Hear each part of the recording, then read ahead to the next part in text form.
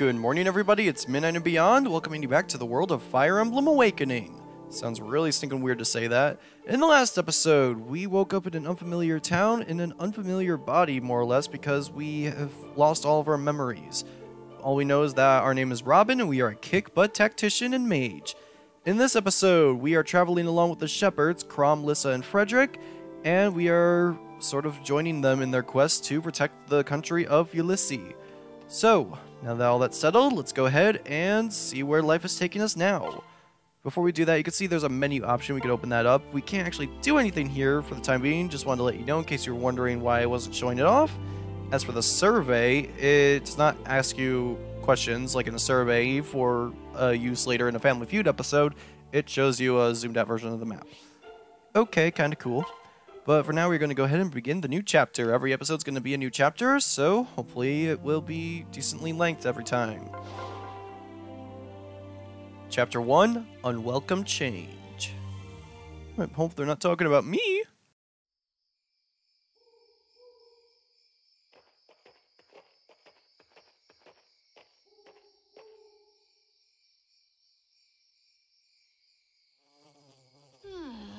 I told you, it's getting dark already.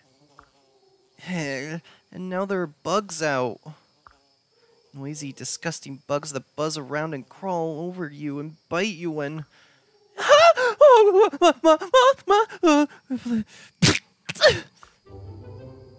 Oh, come on now, Lissa. Hardship builds character. Want to help me gather firewood? Yuck! I think I swallowed it.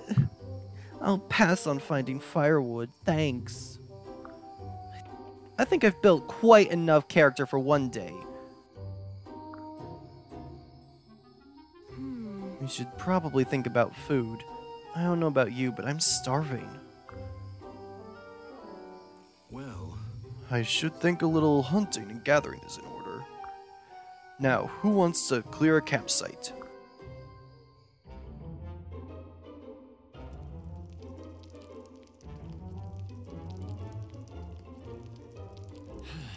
It's been too long since I last had a bear meat. Delicious. What's wrong, Lissa? Dig in. Pass! Gods, couldn't you spare us an animal normal people eat for once? I mean, come on, who eats bear? You're meddling with the food chain. Oh, poor Winnie the Pooh. Right, Robin? Robin?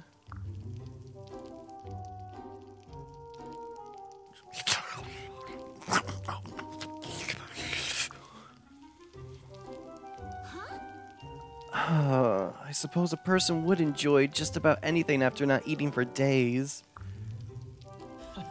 Just eat it, Lissa. Meat is meat. What? Since when does meat smell like old boots? Wait, I take it back. Boots smell better. right. Every experience makes us stronger, milady. Even those we don't enjoy. Really? Then why don't I see you eating, Frederick? Me? Oh, well, I'm not hungry. I've had a large lunch, yes, quite. Hey. Yeah, right.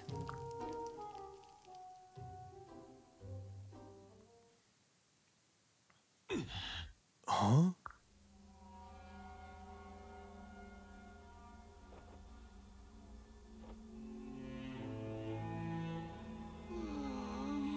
What's wrong, big brother? Forgive me. I didn't mean to wake you, but something is amiss. Huh?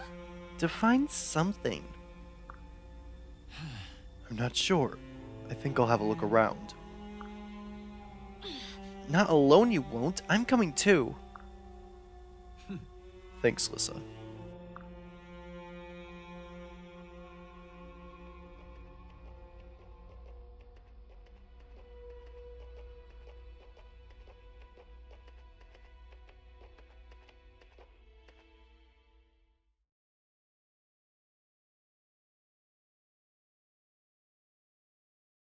It sure is dark and quiet. Where did the birds go? Something is wrong here.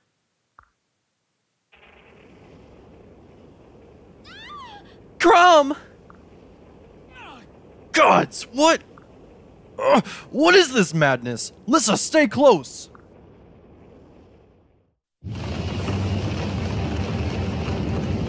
Lissa, run. I mean it. Go!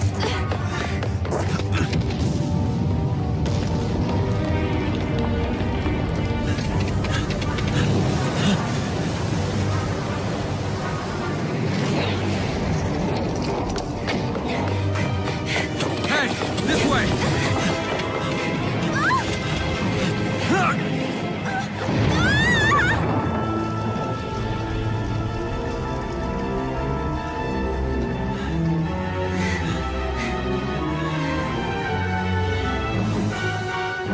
What is that?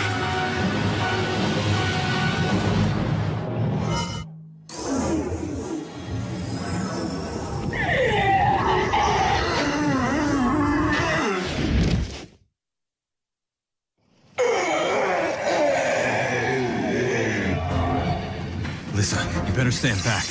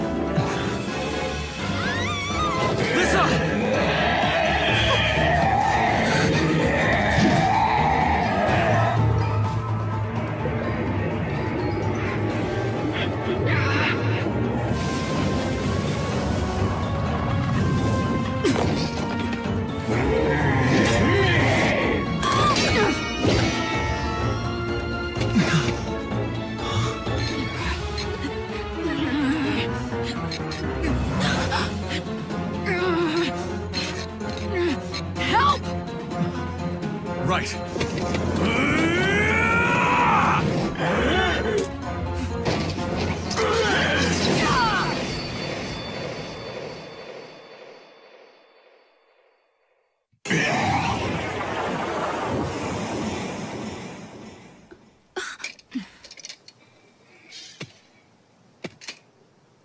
Quite an entrance.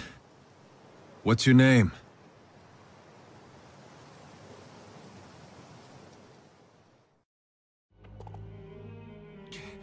Lord, milady, are you hurt? Frederick, Robin!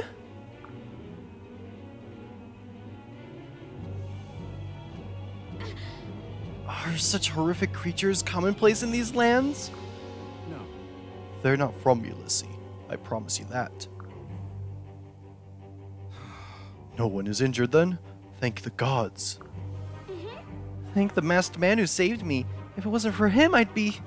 Hey, where did he go? Right. We can worry about him later, after we put these things to the blade. Eyes open now. We know nothing about this enemy. Yes. Rout the enemy.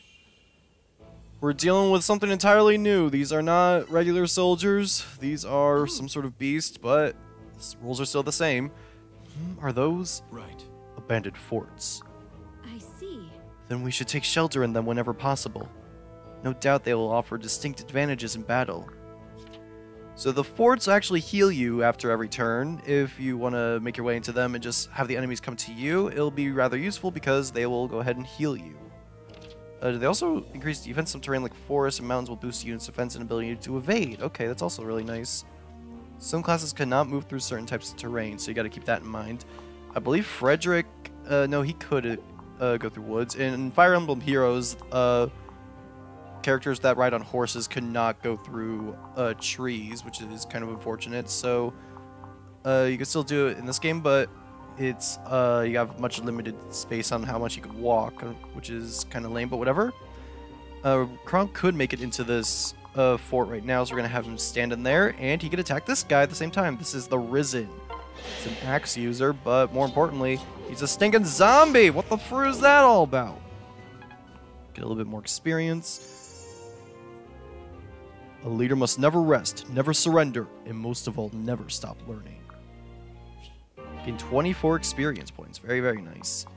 We do have another little sparkly thing in there. Part of me wants to give it to Robin, but the other part of me kind of wants to have her pair up with Crom right here. There's only 2 enemies. Is there only 2 enemies? No, there's even more on the way. Okay, so maybe we'll have a chance later. So Robin can actually not only attack from 2 squares away, she can also attack diagonally, which is really nice. So because of this, if I was attacking from here or here, I wouldn't be paired up with Crom, but because of this, I could get the stat boost on top of it. Even if it isn't necessary to have Crom here to help me win this battle, it's still very important to have characters standing next to each other. We'll get into that later, but just know that you want to keep doing that as often as possible. Robin gets our first level up, so you can see that her stats are going up like that. As you can see, my Robin stats might be a bit different from the character that you made.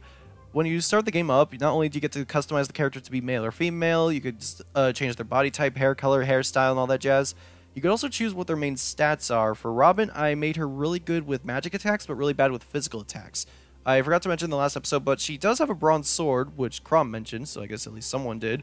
She could use physical attacks if you want her to, but for me, I never use physical attacks with Robin. I really just like to stick with magic attacks. So that's just how I play. If you want to play differently, there's nothing wrong with that. Just go ahead and do whatever you like best. As for me, I like using a lot of good magic attacks, but I also don't like getting killed, so I want to make sure my defense and HP stay the same. As for getting killed in general, so you may have seen the last episode, my difficulty was set to easy and casual and all that jazz. So there's different difficulties you could choose, but then there's also casual mode and classic mode. Every Fire Emblem game before this had a little feature in which if your characters died, they were gone for good. They never came back. So they were gone from the story entirely, or if it was like a main character, you would just get a game over, you would not be able to progress the story. I don't want to do that. I'm sorry if that is I'm sorry if that's not good on my credibility as a good gamer or anything like that, or a true Fire Emblem fan. I have not been with the series from the beginning. Like I said, I'm not even gonna pretend like I'm a Fire Emblem fan from like the very beginning. I got into it with Awakening, and I'm also a filthy casual and really terrible at keeping people alive, especially with my first time around. So for the sake of this LP, I just want to not have everyone die, and also just sort of want to get through the game and whatnot. So for that reason, I'm playing on filthy casual mode. But with someone like this character on our side, maybe we wouldn't even need filthy casual mode because she kicks major booty. Captain Crom, wait, I'm coming. I knew I shouldn't have left them. Alright, yeah, ash-faced freaks. Which one of you wants to try my lance on for size first? I know just the spot for it. Shoves right up your... Hold! Milady. Hear ye. Life may be long, but attraction is fleeting. Would you leave me in your sweet dust? Leave war to the warriors, dear bird. A beauty such as you need wage only love. What in The heck are you? Is the lady intrigued? Of course you are, it's only natural. I am a myth of legend.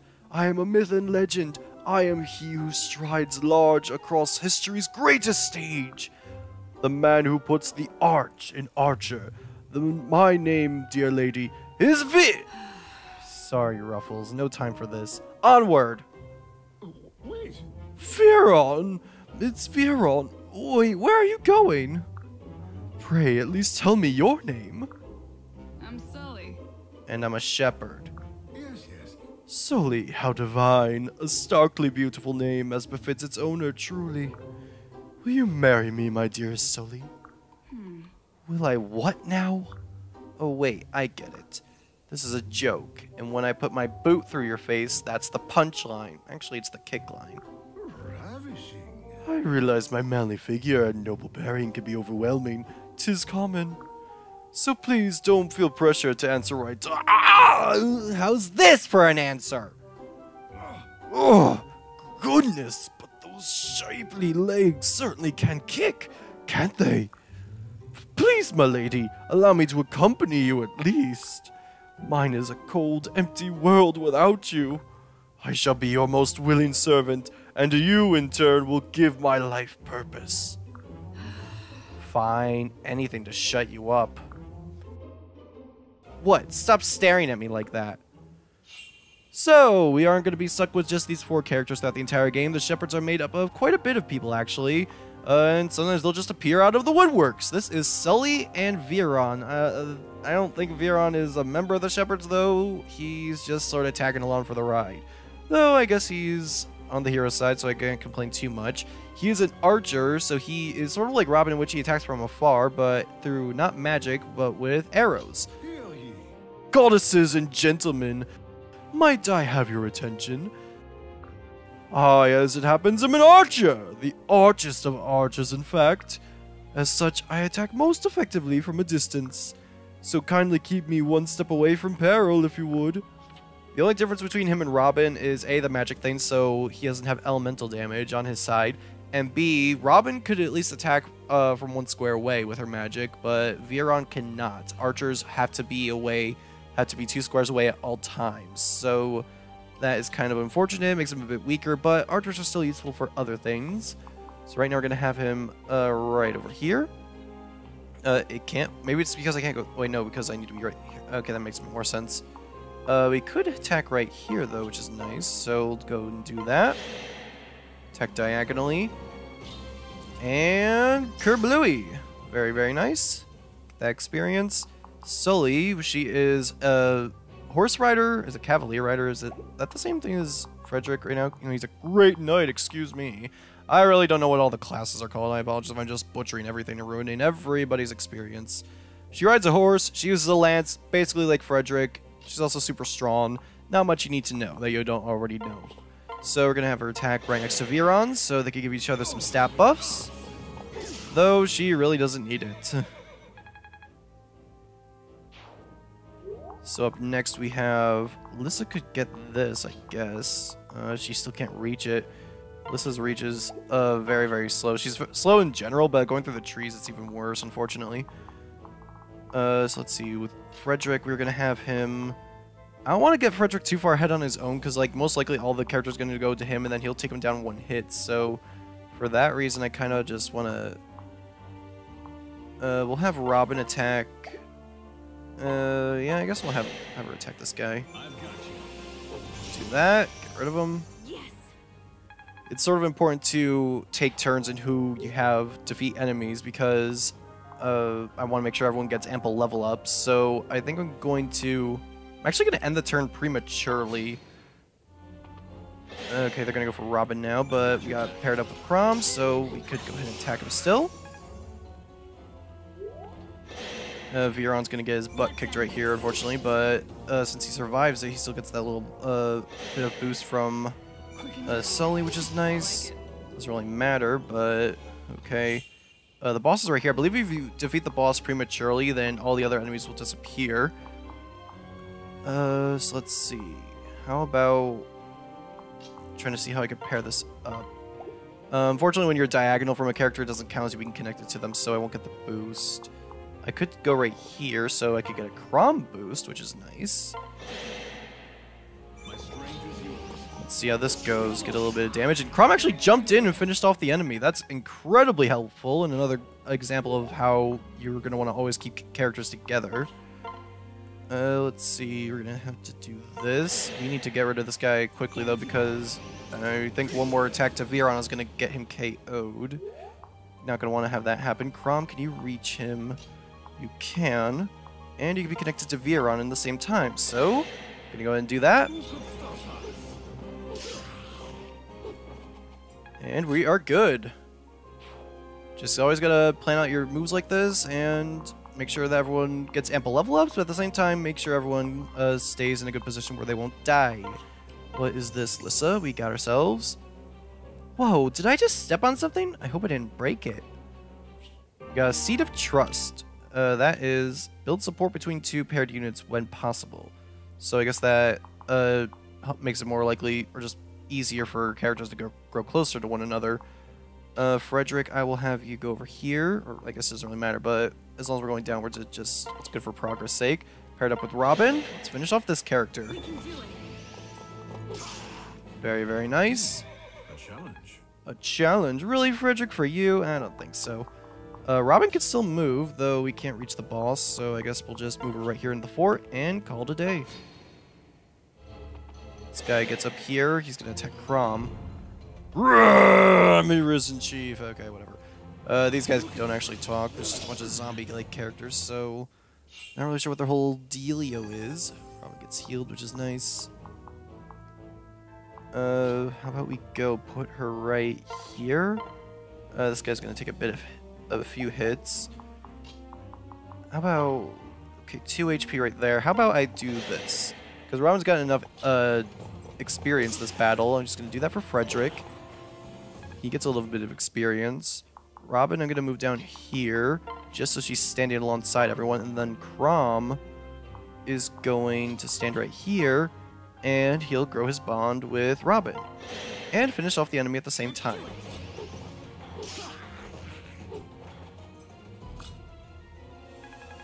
And we finish off with a level up for Crom. Very, very nice.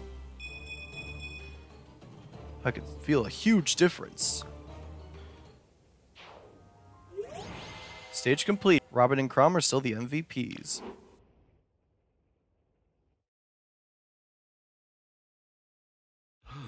It seems all the creatures are vanquished. This young man took care of the others.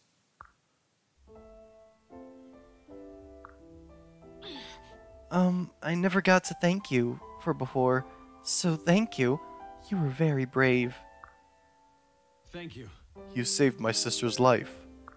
My name is Crom. Might I ask yours? You may call me Marth. Really? After the heroic king of old? You certainly fight like a hero. Where did you learn your way with the sword? No. I'm not here to talk about me. This world teeters at the brink of a horrific calamity. What you saw tonight was but a prelude. You have been warned. What's teetering where now? Hey, wait! Not much for conversation, is he? Right. It appears his skills lie elsewhere. I wager we'll hear his name again. But for now, I'm more concerned about the capital. We should make haste. Those who've played Super Smash Bros. Should have no problem knowing who Marth is. He is the protagonist from the first Fire Emblem game. I also apologize in advance, I'm not an expert on Fire Emblem story lore either. I obviously know who Marth is and whatnot, but I can't tell you too much that you wouldn't already know from playing Smash Bros. So it's kind of unfortunate that... So I apologize for my ineptitude in some categories, but I hope you still enjoy this Let's Play regardless. Things have been looking pretty good so far. Hopefully we can keep that up. Next time on Fire Emblem Awakening, we are going to continue our trek through the forest and hopefully reach our destination. This is Midnight and Beyond, and I will see you all later. Good night.